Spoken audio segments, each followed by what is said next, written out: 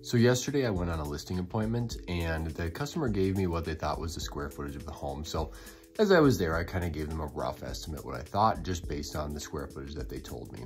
However, when I went back to the office and I was able to look up some of the county information, I saw that the home was actually quite a bit smaller than what I was told. So when I gave them the final number, it was a little smaller than what they were expecting. So they said, well, how did you come up with that number? So I'm gonna go through that. All right, so here you'll see the layout of the home. This is a 2-story home, and what I'm looking at is this main area here. It says 1,010 square feet, and that's TWB, means 2-story with basement. What I can assume there with this 2-story home then is that the upstairs and main floor are finished, so we're gonna be able to do 1,010 square feet, 1,010 square feet, and the basement, we can't always assume that it's finished, but I know that it was because I was there. And what I'm going to do is 1,010 square feet. I'll get back to that later. So the next thing I'm going to look for is where else is there finished square footage in this home?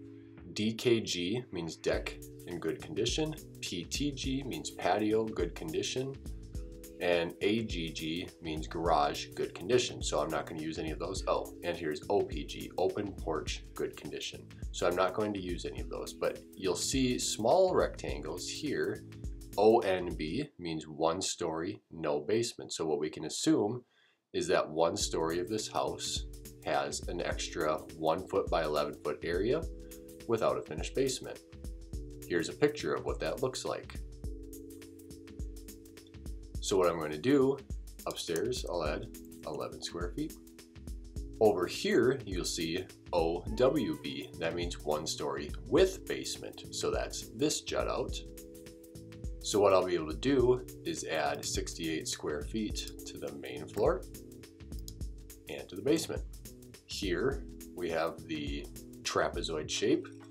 1 story, no basement. That means that this takes up 1 story of the home and not the basement, so that's 18 square feet. And that's on the main floor, as you can see here. And then ONB, we see that upstairs, and that's 11 square feet. So this is the maximum square footage of the home. But as we know, every home has some unfinished square footage, usually under the stairs or in the utility room. I know when we were there that we measured this corner as the utility room to be 11 by 14 feet, which is 154 square feet. So in the basement, what I'm going to do is minus 154 for the unfinished square footage. So now my total is going to be 1,010 times 3.